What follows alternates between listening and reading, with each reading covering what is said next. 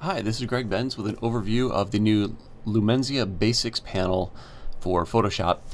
If you're one of my Lumenzia customers already, this is a free upgrade, and when you install, you're going to see some comments about a second panel, and the way you get to it is just go to Windows, Extensions, Basics here, click on this, and this will open this. So it's a completely separate panel. It is installed in a single step when you use the included script installer with Lumenzia. And this new panel is really designed to help folks who may not know all the keyboard shortcuts to commonly used functions when you're luminosity masking, or for folks who just want to have buttons, or for folks who maybe don't know what the options are if you're just getting started. So these are kind of more the building blocks, things that I left out of the primary Lumenzia panel because I didn't want to create a lot of clutter, but things that I think some people will find valuable. And so I've put it in a separate panel. It has some additional value by being a separate panel in that you can put it wherever you want. So if you want to dock it alongside Lumenzia, then you can just flip it back and forth as you need to. You can dock it as a little icon on the side here. You could pull it out if you wanted to have something floating around the screen. You can always grab these panels, put them wherever you want. So just a lot of flexibility to do what you want. Of course, if you don't need these tools, you can just always hide them. Roll them up, whatever you need to do. So that's kind of the general workspace. Let's get into the different options within Lumenzia Basics. So first we see this undo redo, and let me just show a quick example here. Let's go ahead and do a few things to the image. So I'm going to create a light curve selection of the sky here, and let's go in and make an adjustment on it. Maybe boost the contrast. Not that great looking, but it'll do what we need to do, and that is to show the in the history here. If I simply click undo, I can keep clicking it and go back multiple states. So normally when you hit Control or Command Z, you get a single step. With the undo and redo option in Lumenzia Basics, you can go back as many steps as you want. You'll also notice that it's showing that Command Shift Z is the Mac shortcut for redo. So if you're trying to learn the shortcuts, hovering over these buttons is a nice way to see these tooltips.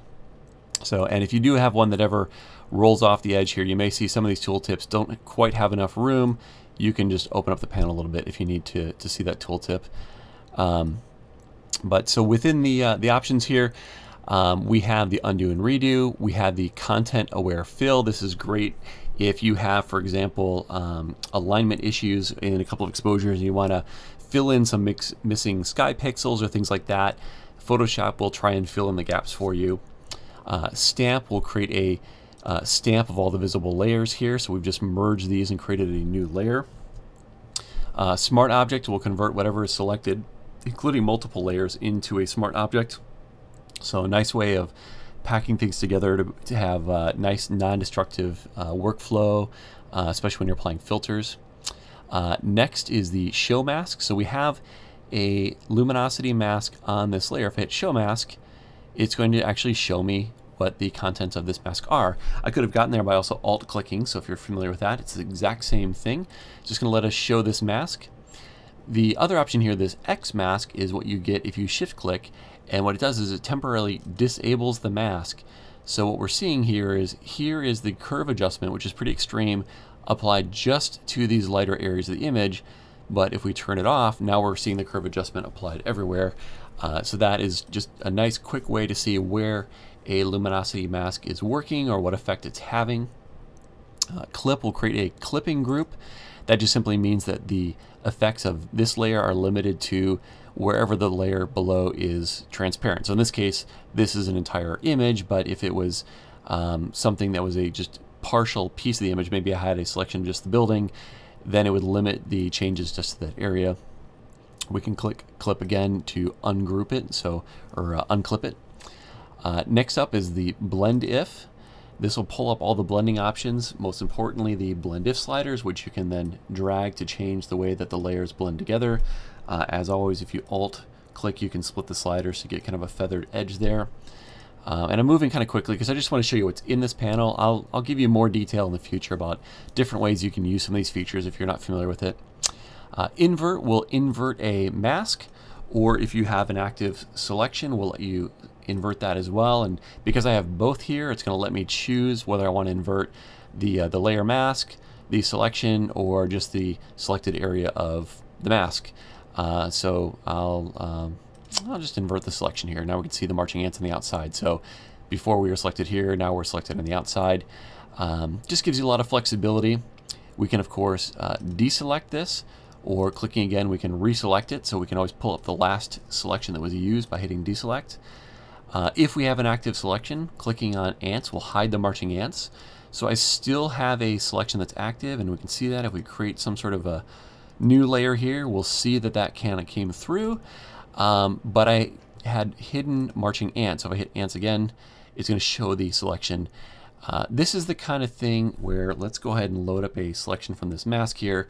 You can see when you're using complex selections like this, it can get a little bit distracting. So temporarily hiding the marching ants is a nice way to work with your selection, not obscuring your view of the image.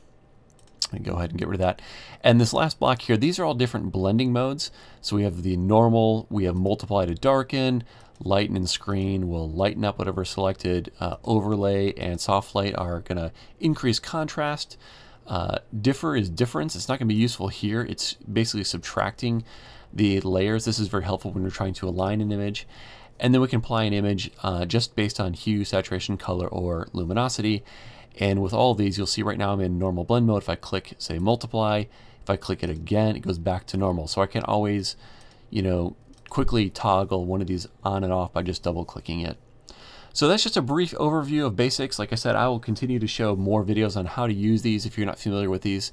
But I hope you find that it's a useful addition if you are new to luminosity masking or maybe don't know the shortcuts. Hope that you find this to be a helpful addition. And as I said, it's included for free with any purchase of Lumenzia.